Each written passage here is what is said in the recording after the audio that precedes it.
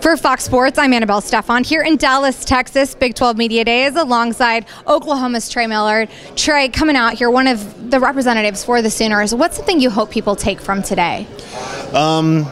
Maybe just getting more to know about me, just my kind of personality and some of the interviews and stuff like that, and then just, learning about their team. This is really just for the fans, and hopefully they just answer some questions that they want answered.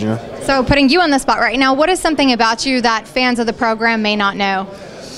I'm not as serious as I seem in interviews. Interviews gotta tone it back a little bit, but besides that, I like to have a lot of fun. Well, this will be a fun interview then. So looking on the field, a fullback, you're a fan favorite, and people are hoping that you get more touches on the ball this year. What has the offseason been like for you? It's been really interesting, especially with kind of implementing a new system because of the change of quarterback to more of a mobile quarterback.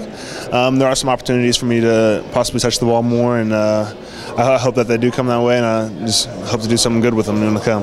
Well, there are thoughts that OU could be headed towards more of a run game with a little bit of a question mark at the quarterback position. What are your thoughts on if you potentially could see some time at tight end? I think so. I think that's part of just continuing to grow in my role on this team, and whether it's in the backfield or moving out to tight end, the coaches are going to put me in the right spot. So. And through practices, who are some of the younger guys that you've seen really emerge throughout summer workouts? Gosh, I think it's kind of it's got to be at the wide receiver position, because I think our backfields.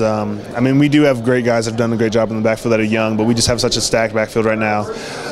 Some of the younger guys, Sterling Shepard's continue to improve and to really go into more of a starting role than where last year he was more of a second guy and a guy that got subbed in. But definitely, he's definitely just done a great job. And Jalen Saunders, who, he was a starter, but he's a guy who only played 8-9 games last year. He's definitely continued to come along. So, I think the wide receiver core, losing a few guys have definitely just all came along.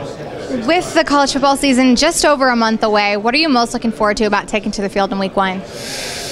How to run a tunnel the first time. Every season is the best feeling. So, I'm really excited to start the season at home this year. And there are obviously a lot of great games within the Big 12, the big rivalry, OU and Texas. OU is on a win streak right now. How are you thinking that's going to continue this year? I'm hoping so. I kind of want to join that one of those groups that's beat Texas 4 times in a row. I think there's only 1 or 2 classes that have done it, so I'd love to join that group. Well, it should be an exciting game. Thank you so much for talking with me. Look forward to seeing you hit the field this fall. Make sure to keep it right here at Fox Sports as we continue to bring you the latest on OU football. Alongside Trey Millard, I'm Annabel Stephan reporting from Dallas.